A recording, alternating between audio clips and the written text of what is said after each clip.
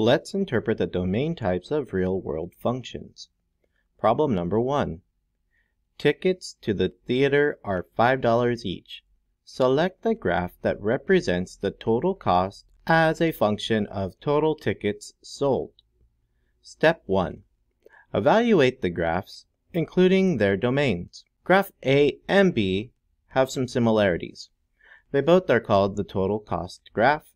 The input value is tickets, and the output value is cost in terms of dollars.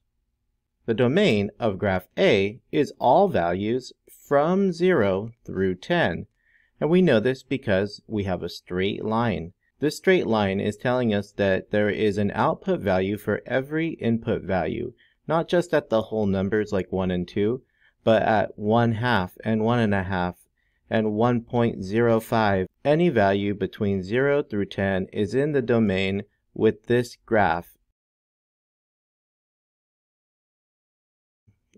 The domain of graph B is not continuous. It is a set of individual values, 1, 2, 3, 4, 5, 6, 7, 8, 9, and 10, and no values in between are allowed in this domain. How did we evaluate the domains of the graph?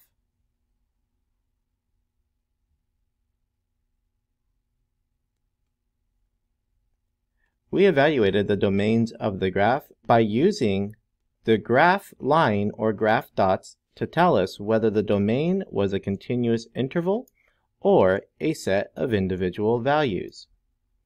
Step 2. Select the graph that represents the function. Using what I know about the real-world context, tickets being sold are going to be sold in whole number quantities only, like 1, 2, and 3. Graph A allows parts of tickets to be sold, so this cannot be our function graph. The function graph is B. Graph B represents the total cost as a function of tickets sold. I know because the domain for buying tickets is 1, 2, 3, 4, etc.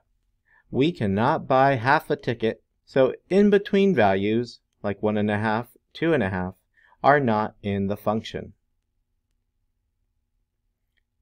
You are now ready to interpret the domain type of the real-world function in problem number 2.